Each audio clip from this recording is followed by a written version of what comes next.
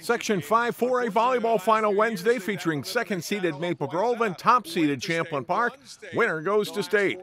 Great start to the night for the Crimson. McKinley Hartle passes to Amanda Swears, who sets the ball out to Riley Orrick. She gets the kill, and Maple Grove leads 11-5. Later, it's Ginny Schuler setting the ball to Nysa Allen, and the big freshman middle hitter puts it away. It's 20-9. Maple Grove goes on to win the first set 25-17. Set 2, the Rebels get up early. Riley Inman blocks the Maple Grove attack here. Champlin Park leads 10-8. But the Crimson come back, and when Hartle delivers an ace serve on set point, Maple Grove has won 25-20 and are up 2-0. They look for the program's first ever trip to state.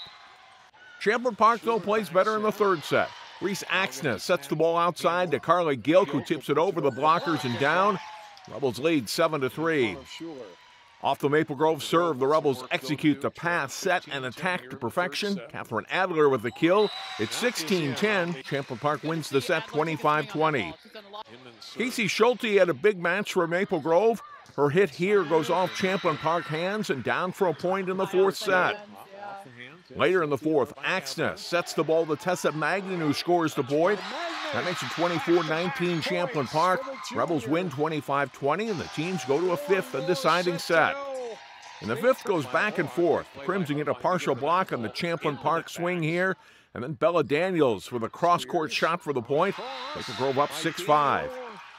Trailing 13-12, Axness sets to Gilk, and the senior puts it away, tying the score at 13.